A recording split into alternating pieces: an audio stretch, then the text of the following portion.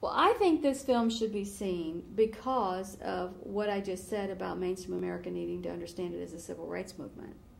Right now, what mainstream America thinks is that there are social service programs to take care of that there are cures for that there's treatment for that. It's seen inside the context of medical public policy, not civil rights.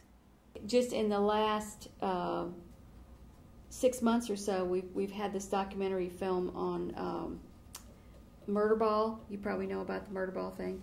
I mean, that's like all over the place, and it's becoming pretty well thought of in dominant culture, not just ours, you know. And so that's great, but there's not much in that would help mainstream America understand that there is a disability rights movement.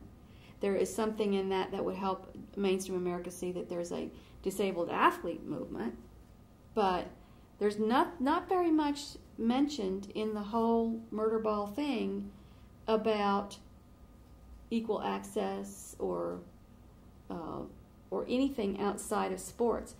You don't even find out in the movie how they make a living. You know, I mean, that's they don't even talk about what difficulty they had getting their jobs, for example.